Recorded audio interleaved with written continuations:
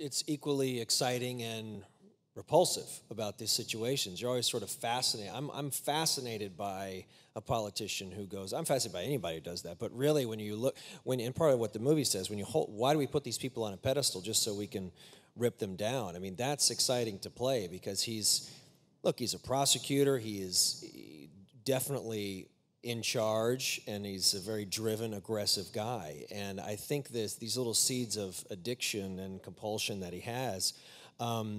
I'm not like that, so I can get up from a poker table even if you lose a couple $100 and not feel like I gotta stay and win it back. Like I gotta lose everything. It's okay. Yeah, so I don't have that personality, so I'm fascinated by people who do. And it scared me. I mean, I read a script, and I think this is something either that I've done before or that I haven't. And with this, I think it pushed me in a lot of ways. And there were some days on this show that I felt, and I've told more of this, that were the hardest days, the most difficult days of shooting that I've ever had. So, what had happened? What was the scene?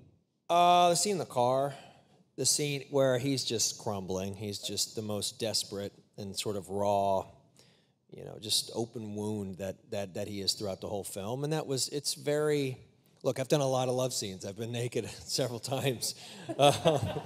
Sort of. I have. I mean, it is what it is. But this was a different beast because when you're dealing with somebody who's it's a very, very dark path that he's going down. And so ultimately, the train's gonna crash. Like, it's gonna happen. It's gonna catch up to you at some point. I think that's the humanity with him, is he's not just pushing under the rug and I'm gonna go to, sex addiction therapy and I'll be fine. It's not that at all. It's a very slippery slope. So it was just a specific scene where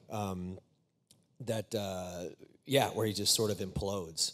And it's why you do it. With the escort, right? And the sort of desperate act for connection a little bit at that moment with her. Exactly.